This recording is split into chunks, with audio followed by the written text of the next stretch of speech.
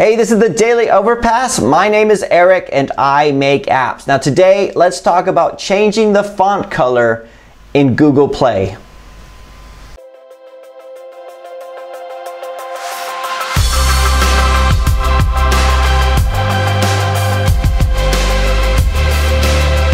Okay, so at last week's live stream, we were looking at somebody's app and I was amazed that they had a lot of markup inside their description. And I was asking all about it, and have a look at this. It was called Parent Love. Parent Love, if you're out there watching, thanks for showing us this the other night. So he's got the application here. We talked about screenshots, we talked about icons and stuff like that. But he's got these headers here in different colors, and I'd never seen that before. And I was asking all about it. Even like a couple weeks ago, we talked about emoticons and how I'd never seen that before, but this is something new. So he sent us through this, he sent through a link here talking us about the tool, where they have this blog post here on how to use different types of markup in the Google Play Store listings here. And you can see there's like a little nice little table down here where you could do links, you could do font colors, and things like that. And it's something that I haven't done yet. I mean, my app descriptions are still text only. I don't even have bold in them.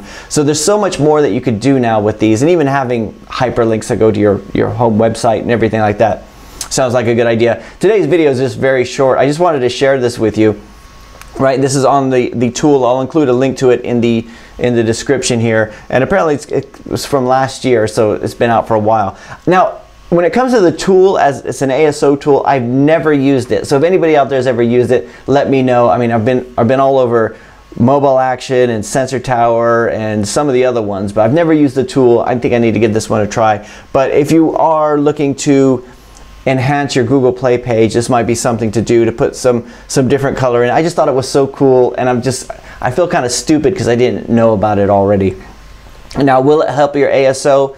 Kind of. It won't help in terms of your findability, discoverability. That's all, mostly keywords. But if you're coming up in search, if you check your acquisition report, if you're coming up in search, if they're looking at your Play page and they're not downloading, that might be something just to make it a little bit more enticing.